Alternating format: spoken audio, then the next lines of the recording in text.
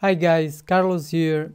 In this video I'll be talking about what happened in the recent test flight of Virgin Galactic, and at the end I will disclose if I'm buying the stock or not, so stay tuned. The test flight on December 12, 2020 did not reach space as planned, as the rocket motor did not fire due to the ignition sequence not completing. Following this event, the pilots conducted a safe landing and returned to Spaceport America, New Mexico as planned. Virgin Galactic is now conducting post-flight analysis and can so far report that the onboard computer which monitors the propulsion system lost connection, triggering a fail-safe scenario that intentionally halted the ignition of the rocket motor. Michael Colglazier, CEO of Virgin Galactic, said, "Our flight landed beautifully, with pilots, planes and spaceship safe, secure and in excellent shape, the foundation of every successful mission." This failed test led the stock down this week, falling from $32 on Friday to $25 today.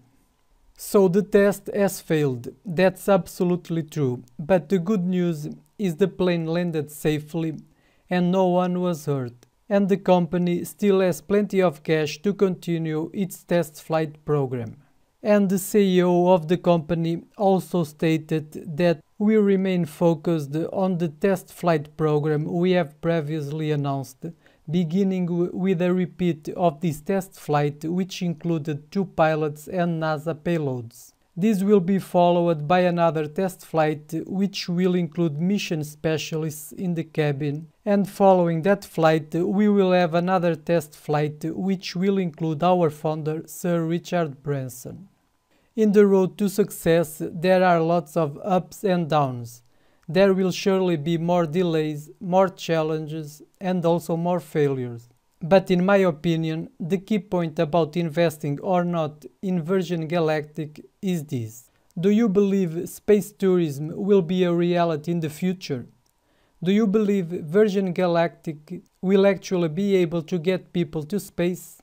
If the answer is yes, you should invest, because it will pay off really well some years down the road. So far, the company has sold more than 600 tickets at $250,000 apiece, and they are planning to reopen ticket sales after Richard Branson hops on board and the flight ends up well. The company is forecasting to make $1 billion in revenue per spaceport, with over 400 flights on an annual basis down the road. If we compare these projections with today's revenue, in 2020 is less than 1 million, and in 2021 around $21 million, we can imagine just how high SPCE stock can go. I already own some SPCE shares, and as I believe someday we will have very rich people traveling to space in a Virgin Galactic spaceship, I'll be buying more shares on this dip. And you, are you investing in SPCE? Will you buy the dip? Just let me know in the comments.